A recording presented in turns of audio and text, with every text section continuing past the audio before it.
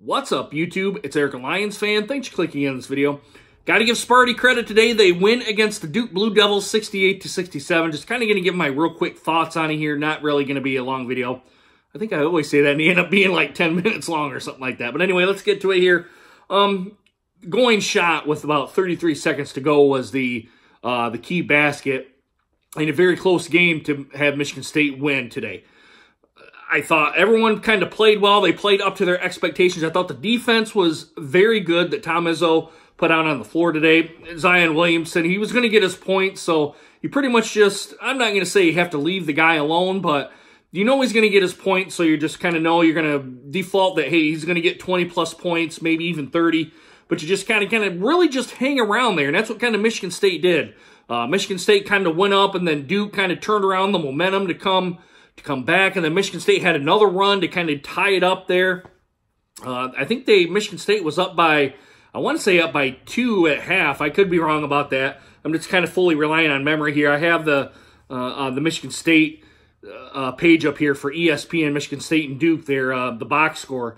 I'm going to kind of get to this here in just a minute, but Kenny Goins only went 2 for 8 from three-point land, and the one that counted was the last one that was in 33 seconds. I thought at times when they got the ball down to Ward, whoever was on Ward couldn't be stopped. Even Williamson couldn't really stop him. I thought Ward, when he kind of got in right by the basket, he tried to do a little bunny shot.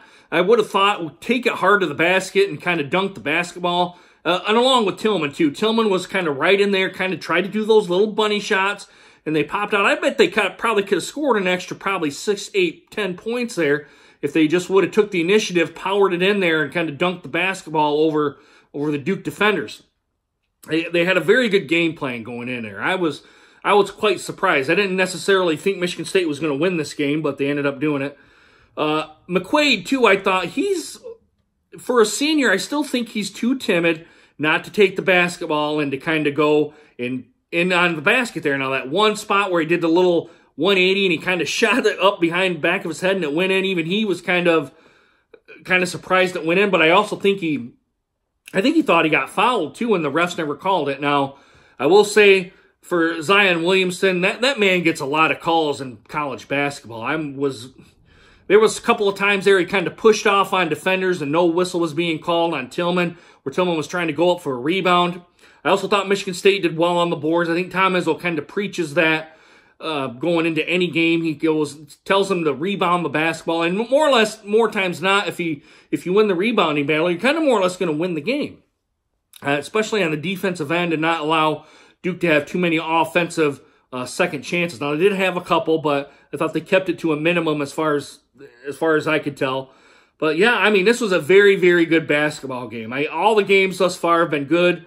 I also thought the Kentucky game, I about said Kansas. Auburn-Kentucky was another good game. Auburn came out on top there. The one that kind of really irks me was the Purdue game. Purdue had that game won, and then they kind of let Virginia right back into the game, and Virginia ended up winning the basketball game. So the only one the last Big Ten team is Michigan State. I thought Purdue won the game, not handily, but I thought they won the game going into the last seconds, which I didn't make a video on.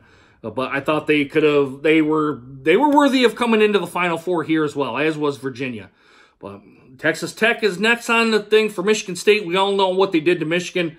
I'm still quite surprised by the thumping that they got by Michigan here going into the Sweet 16 game. That was a show that I wasn't necessarily ready for. I'll put it that way. And like, if you guys watch the next video, I kind of thought the score was going to be reversed in that game. So, but on to the Final Four now. For your Final Four, you have Michigan State, Texas Tech, Virginia, and Auburn. That Virginia-Auburn game is going to be another good game to watch, as Michigan State and Texas Tech. But Texas Tech is no slouch, guys. No slouch. Any Wolverine fans know that they're good. So, but guys, let me know what you guys think of the game down in the comments. Please consider hitting that subscribe button and make sure you hit that bell notification so you guys get more videos just like this one. All right, guys, I'll probably see you, when is it going to be? Probably Saturday night when I come back and do a follow-up video here to the Michigan State-Texas Tech game. All right, guys, I really hope you guys enjoyed this video and hope to see you guys again soon. Deuces. Take care, guys.